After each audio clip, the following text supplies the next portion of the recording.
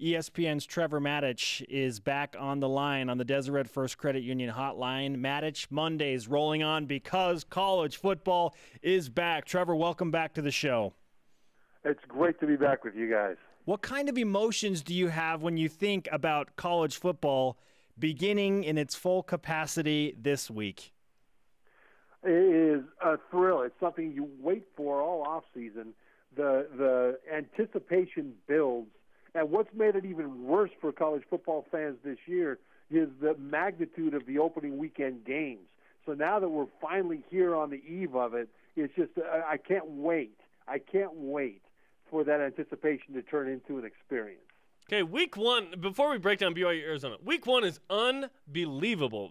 The best college football opening weekend ever. ESPN's pubbing it, and I think they're right. You look at all of the amazing games. What's the game that sticks out the most of all those games to you?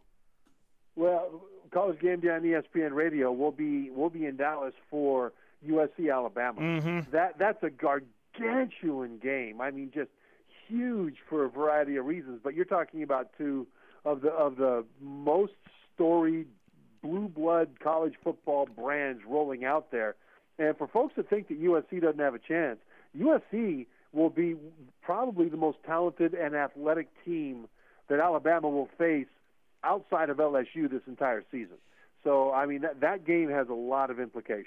ESPN college football analyst, BYU national champion in 1984, Trevor Matich, with us on BYU Sports Nation. Okay, now to BYU Arizona, who will meet up at the University of Phoenix Stadium in Glendale, Arizona on Saturday night. What do you expect in a game from BYU, who is loaded with talent, but a new coaching staff, against Arizona, who has a bunch of changes of their own? Well, there's a lot of unknowns because you're right, Arizona has not named a starting quarterback yet. They've got a new defensive coordinator. They'll be running a new defensive scheme, just as BYU's running a new defensive scheme. And so there's a lot of unknowns on both sides. But what I expect from BYU is to come out and play fast. I mean fast. I think they'll simplify the defensive scheme a bit so the guys don't have to overthink it, so they can attack. And I think that on offense, there's so much complexity that you can build into this pro-style offense. But Ty Detmer understands that complexity is no good if guys can't execute it at a fast pace. And so I expect BYU to not do a whole lot of crazy things, certainly not a lot of things deep into the playbook. But what they do, they'll do with an attacking style on both sides of the ball and with great aggression. BYU has struggled out of the gate the last 3 times. They've had a brand new offensive coordinator, or in the case of Robert and I, he returned a second time. Yet, not all of those times did they have playmakers like a Taysom Hill and Jamal Williams. So offensively, how fast, you mentioned the speed, how fast in terms of points on the board do you expect BYU to be in the season opener? You know, I think they'll move the ball well, and part of the reason is you got a combination of Taysom Hill and his ability to run against that new defensive scheme for Arizona. And any mistake that they make, he can attack just by seeing it and going. Remember what he did to Texas a couple of years ago. That was just because, in part, Taysom was awesome, and in part because Texas left the door open and Taysom found it and sprinted through it. So I think they're in good shape offensively just because any mistakes that occur, Taysom can erase with his physicality. Plus, you've got Jamal Williams back, and that helps at running back. They'll be going downhill. But I'm really excited about this group of receivers and seeing what they can do. I mean, you've got tall guys, and then you've got fast guys. Jonah Trineman, I think, is a guy to really watch. He used to transfer from Snow College. And when you've got fast guys like that can stretch the defense, it opens it up for a running quarterback and a good running back like Williams. And when you've got tall guys, when the quarterback's on the move, they'll go into scramble mode. They'll start running around, and all Taysom has to do is throw the ball up. And those guys will jump up and catch it.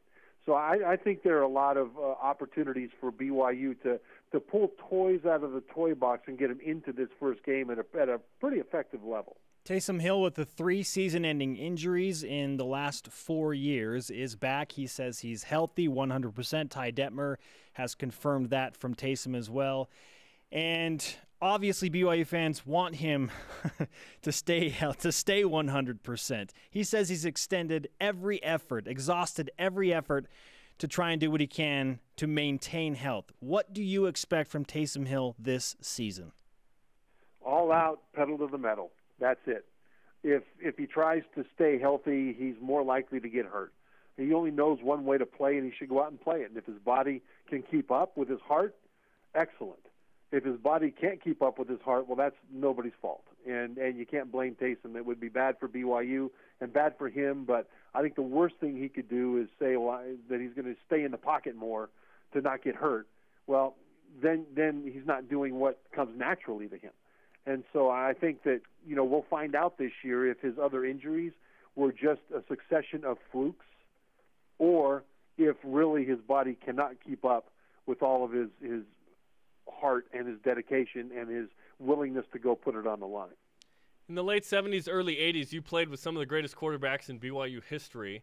Now BYU has a situation where they have the most athletic quarterback they've ever had, and then Tanner Mangum, who is a tremendous quarterback. What do you think of this situation for BYU going into the season at quarterback? It's one of the best quarterback situations in the country. I mean, you look at Notre Dame with Deshaun Kaiser and Malik Zaire. That's one of the best combination quarterback situations in the nation, and I think BYU is right there with them, if not better, when you add Bo Hodge. Don't forget Bo Hodge, who's the third-string guy who'd be starting at a lot of places in the country. It's just that he's behind a couple of all-timers at BYU right now. And so I think that gives them the ability to have different things that they can do. Hodge has a lot of Taysom Hill's dual threat capability. And, of course, Tanner Mangum, as a true freshman, fresh off the plane from Chile, from his mission, was able to get that ball deep down the field in ways that will only improve as he gets into his second season this year and under Ty Detmer's tutelage. So, really, BYU has got not just guys that can play, but the ability for those guys to attack every area of the field with any kind of athletic or arm talent capability that you would want. And you talk about toys in the toy box, Ty Detmer has got to be thrilled with what he's got to work with. Before we ask you for a prediction on the entire season, let's just tackle the first three games when BYU takes on three teams in the Pac-12 South, Arizona, Utah, and UCLA. What kind of opportunity does BYU have to make a national splash and a statement against those three teams in the Pac-12 South? Well, if they could go 2-1 against those teams, it would definitely make a national splash because you're talking about a UCLA team that a lot of people are picking to win the Pac-12, a Utah team that probably has the best defense that they've had under Kyle Whittingham, and an Arizona team that's beat Utah the last 4 years in a row.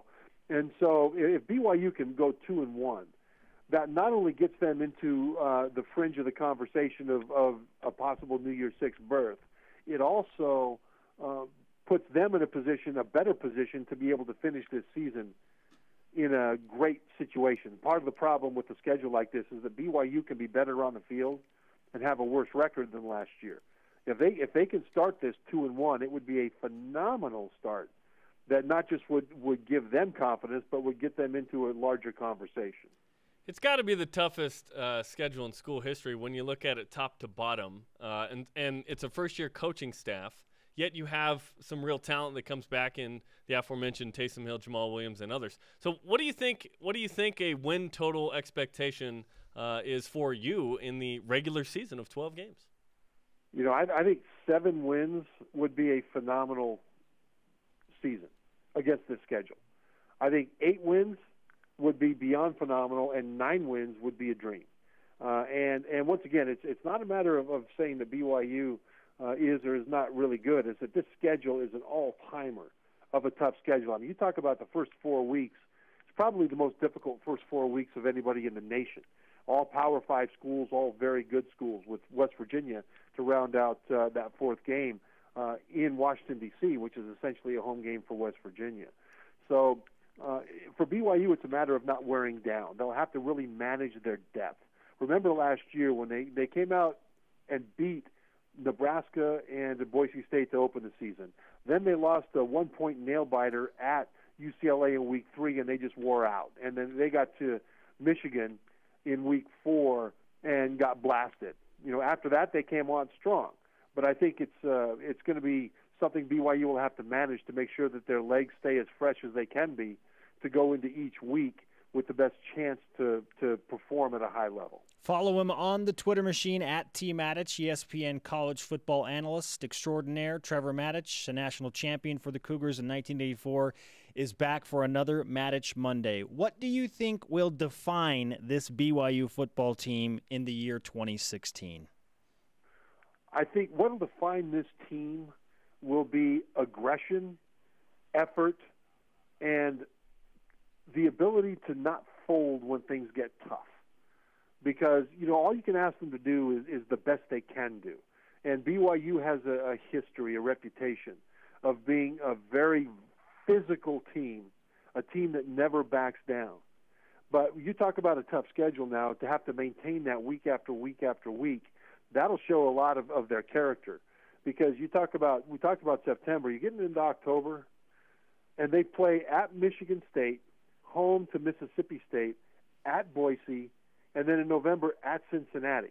Now, that's a stretch that'd be difficult for any individual stretch. But coming after September, that's tough. And so I think what will define BYU is how they handle themselves in the midst of this kind of a relentless schedule without a bye week until they get into November, I believe. And so, or at least later in the season. And when you look at character, it's not always going to show up on the scoreboard. You want to watch the effort. You want to watch the body language on the sideline. You want to watch their belief, because belief isn't something that doesn't happen. It's not something that fails just because you face a better football team on a given Saturday. And BYU is going to have to face a lot of teams with more talent and depth that they have over this season. Some BYU fans have given you a hard time because of your comments about Houston, I think on SportsCenter or College Football Live. You still think do you think BYU will get an invite to the Big 12, and do you still feel the same way about Houston? I don't know if BYU will get an invite. I think Houston and BYU should be the top two choices for the Big 12 should they try to expand. The reason I think Houston is number one is more addition by subtraction. They can't allow a future expansion of the SEC to include Houston, which would give the SEC Houston and Texas A&M, and would make South Texas a kingdom of the SEC. You see, right now, when you look at which areas of the country are owned by which conferences, you've got the ACC owns the Atlantic Coast, the SEC obviously the Southeast, the Heartland is owned by the Big Ten, the West Coast, the Pacific North and California, et cetera, is owned by the Pac-12, and the Big 12 owns the crown jewel of Texas. Well, if the SEC is able to take away at least half of Texas, what does the Big 12 own? Oklahoma and Kansas, right? Well, that's not enough. So I think they need to make sure that Houston doesn't end up in a future expansion in a rival conference. At least they need to keep them within their own realm. The second thing is I think BYU is the best for number two. And the reason is BYU's national brand. Right now, people think of expansion in terms of the size of the local media market and how many eyeballs the local media market can provide to a cable network. Well, the Big 12 right now doesn't have a cable network, and they are a conference network, and there's no plans to do it. And so that's one reason why the local market is less important. But the other reason is that going forward, we don't know how college football fans will consume college football games. In other words, who will they buy the games from? Will it be a bundled cable package like it is now? Will it be a premium sports package that they'll pay extra for? Will they buy games directly from conferences or teams and have them streamed over the internet through services like Amazon Prime or Netflix? I mean, we don't know where that's going to be. And so BYU, with its national and even international pull, can pull in eyeballs from all over the country. And so I think that local market will be less important than larger national brand name. And going forward into this brave new world of new media, I think BYU is a strong candidate to strengthen any Power 5 conference. Trevor, fantastic stuff. We wish you safe travels as you make your way down to Dallas and Jerry's World for Alabama USC. Of course, he'll be part of ESPN Game Day Radio. I just hope a BYU fan shows up and is holding up a BYU to Big 12 sign somewhere behind you. Well, if they are, I'll go back there and shake their hand and take a selfie with them. Thanks for the time, Trevor. All right, guys.